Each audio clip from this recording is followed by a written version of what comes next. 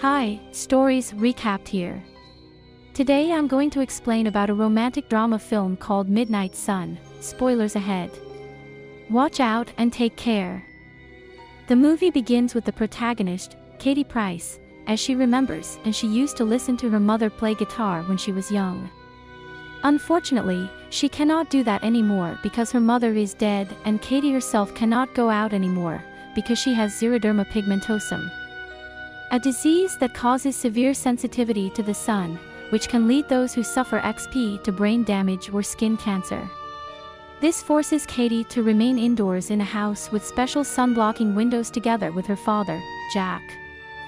Although most kids tease her, even calling her a vampire, Katie has a best friend named Morgan who visits her at night. As she lives her routine life, she notices a boy passes her house and falls in love.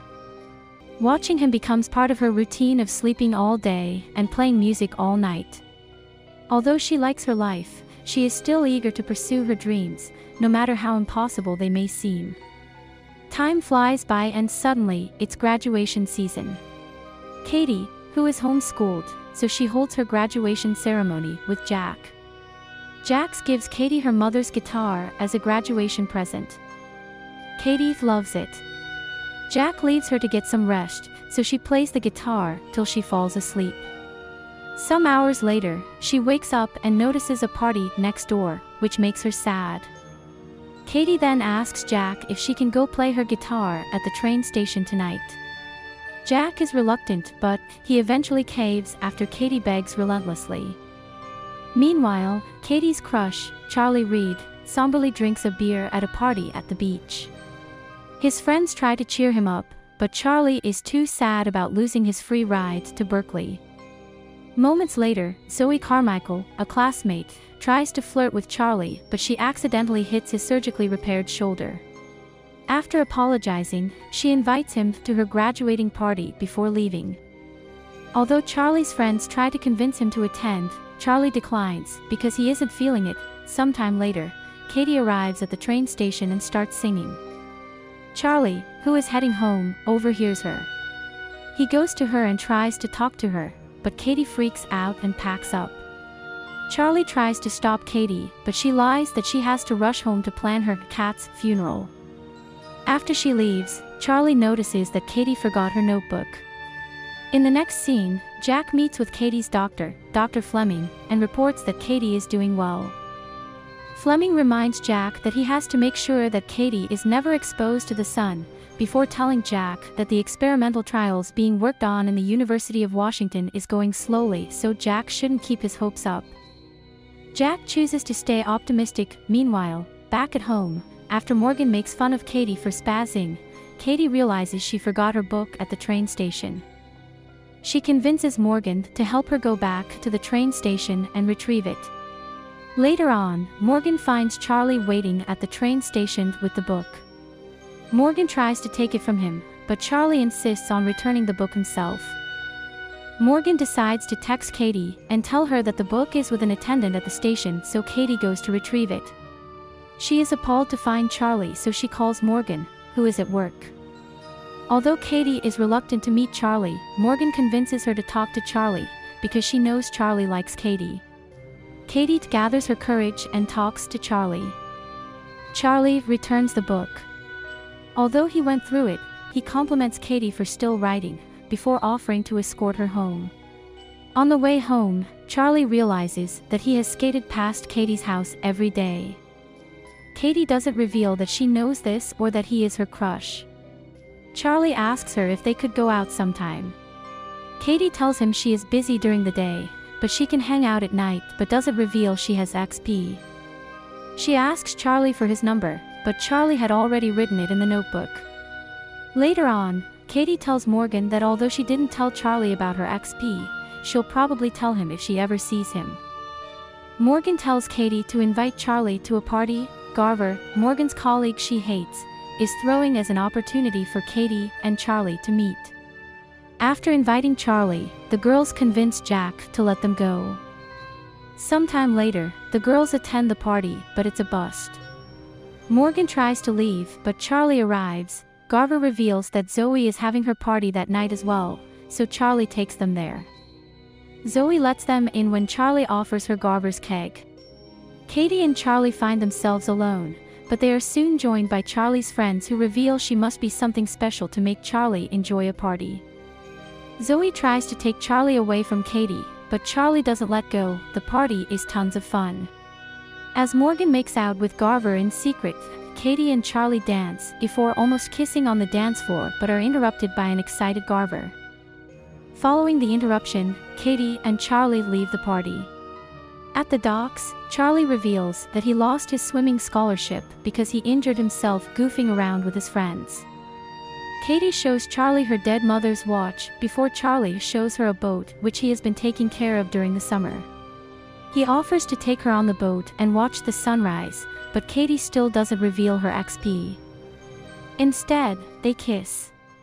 Later on, as Charlie drops Katie off, they make plans to meet tomorrow night.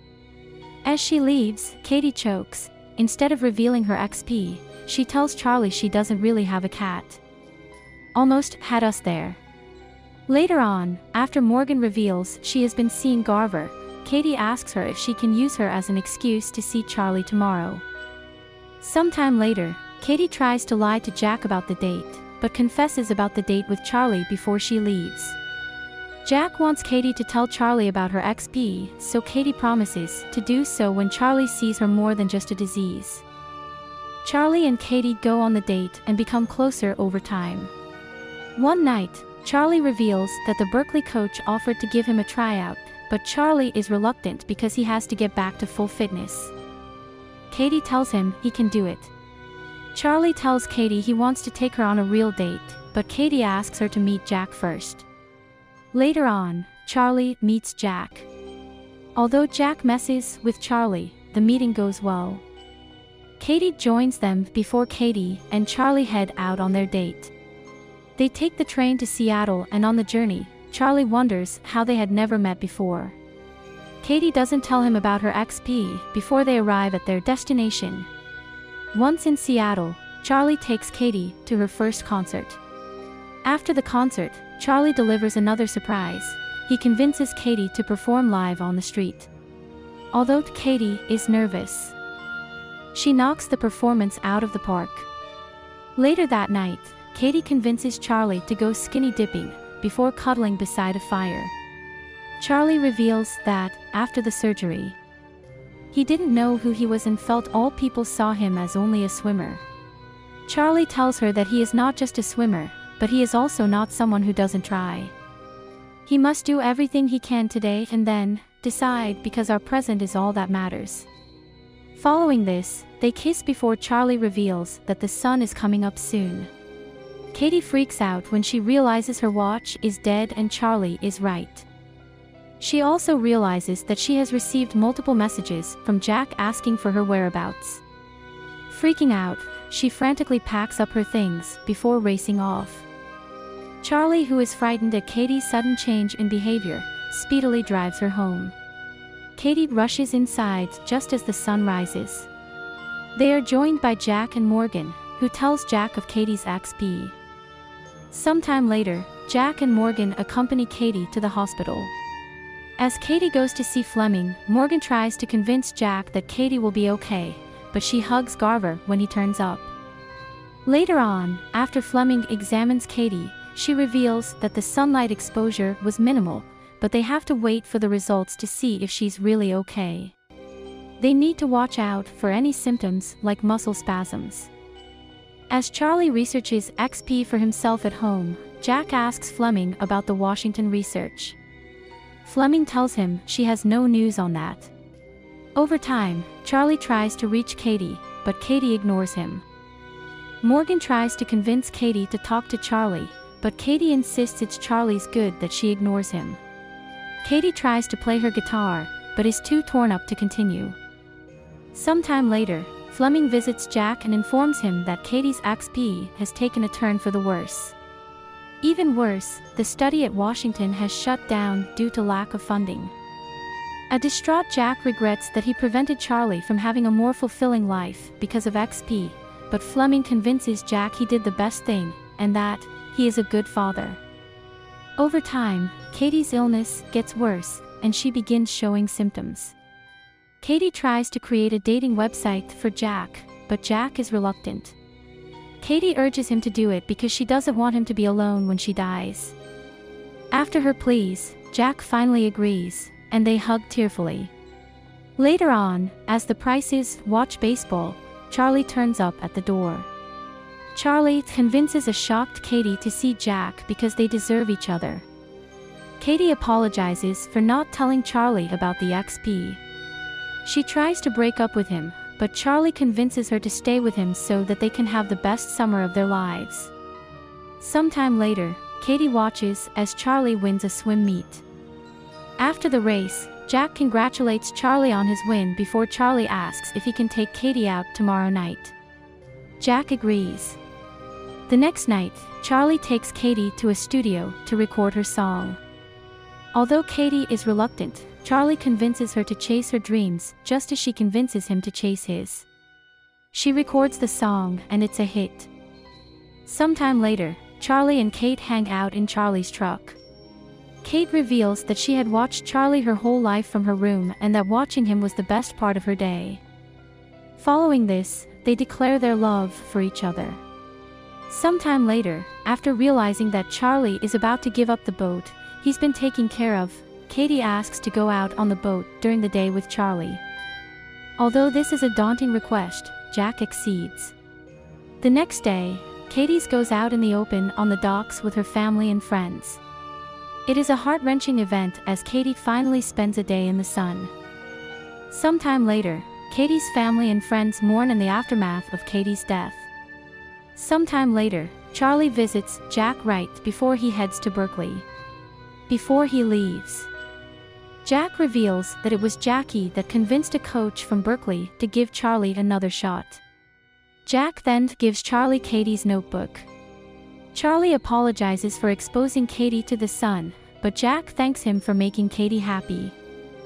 Following this, Jack bids Charlie farewell. As Charlie heads out, Katie's song pops up on the radio. As Morgan and Garver settle in their college dorms, Jack ecstatically listens to Katie's song. In the final scene, Charlie reads Katie's note to him in the book and tells him she loved every moment she had with him and tells him she will always be watching out for him from the stars because she loves him. The moral of the story here is to go after what you want and seize it today. Do not deny yourself because of your fears or your weaknesses, as today could be your last day. Don't forget to subscribe the channel and like the video. Thanks for watching.